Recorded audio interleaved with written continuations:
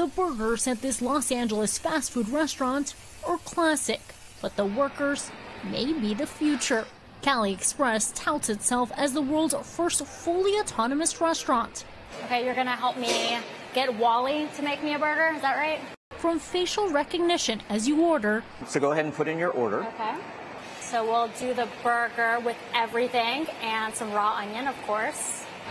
To the robot chefs behind the counter, almost everything here is made by machines. The fries by a robot called Flippy. Flippy is using his robot arm to grab a basket. He's going to bring it over here to this freezer, and we'll dispense an order of fries into it. Because a robot arm is just a robot arm, but the secret sauce here is the AI that really powers it. And for the main course, there's the burger bot, grinding the meat fresh, forming patties, and grilling to order.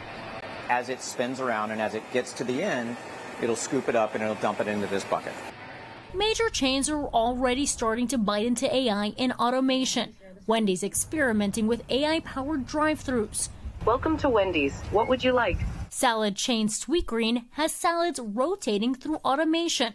Chipotle even has robots building its burrito bowls. What would you say to people that say, listen, this is taking away jobs? Restaurants have a really hard time finding workers, and it costs them a lot to have those workers. So you want to be very thoughtful about where you put those workers, because working the fry station is a pretty undesirable job. It's dangerous. You burn your arms.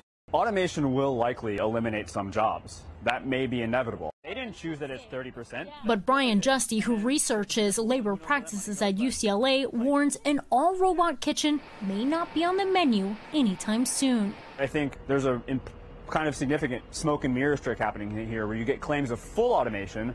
Because even at what they call the world's first fully autonomous restaurant, there's Genoveva. The robot helps me out a lot, and then I help the robot in turn. She makes these burgers whole, adding toppings and, of course, the bun, something these robots haven't quite mastered yet. All right, let's try this. Not bad. A bite into the future, whether we're ready or not. Elwyn Lopez, NBC News, Los Angeles. Thanks for watching. Stay updated about breaking news and top stories on the NBC News app or follow us on social media.